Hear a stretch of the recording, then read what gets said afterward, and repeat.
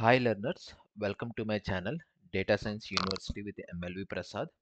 The agenda for today's video is Project 2 Pandas LeetCode question type easy number 1435 create session bar chart.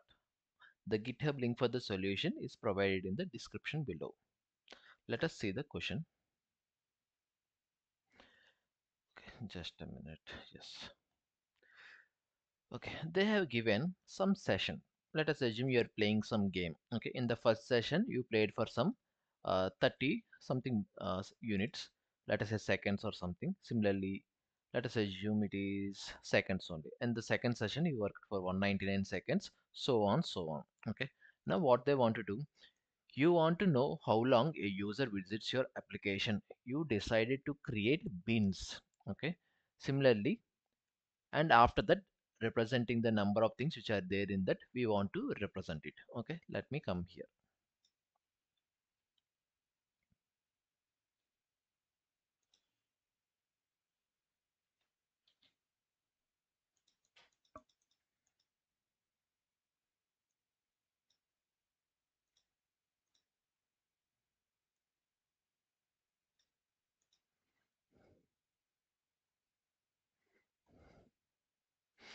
Now let us assume 1 minute is equal to 60 seconds.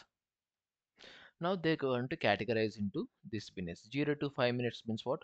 0 to 300 seconds. Then they want to categorize this one.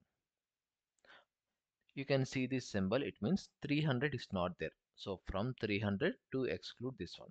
Similarly, 5 minutes means 300 seconds to excluding the 10 minutes, 600 seconds. Similarly, third range, 600 seconds to 900 seconds. And everything else is some 900 to some upper limit, whatever it is. Okay. Let us see this one. 30 falls in this category. So it will be 0, 5. 199 falls in the same category. 0, 5. Okay. Similarly,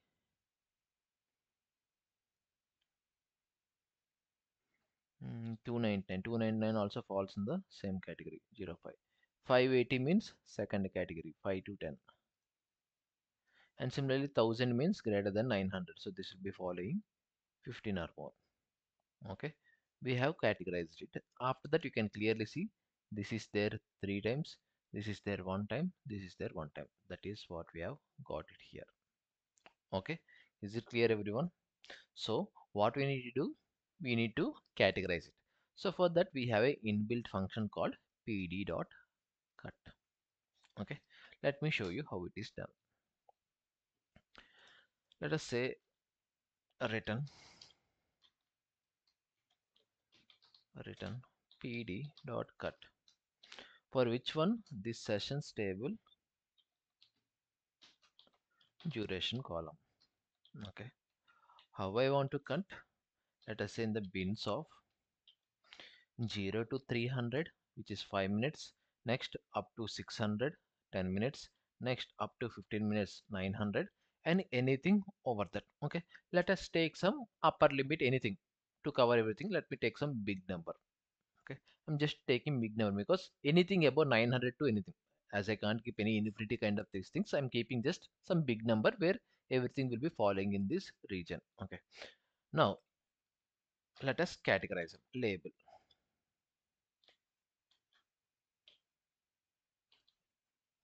What is the label? If it is falling in the first range, they should be called this label. If it is falling in the second region, this should be called this second label. If else, it should be third label.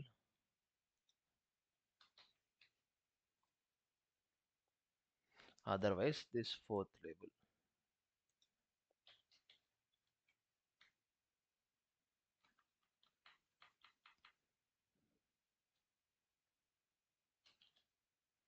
Okay, let us see the output.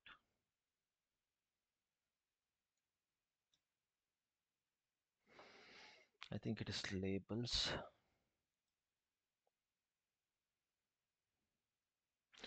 You need to return a pandas data frame and you're returning a series. Okay, maybe let me do like this.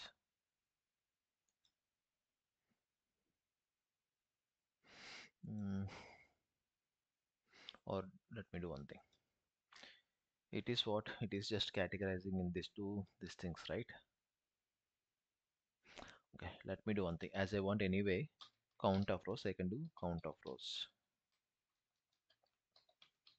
So what I did, I categorized them, and each one how many times it is repeating, I'm getting the value counts. Again it is series, so let me reset index. Now it will work.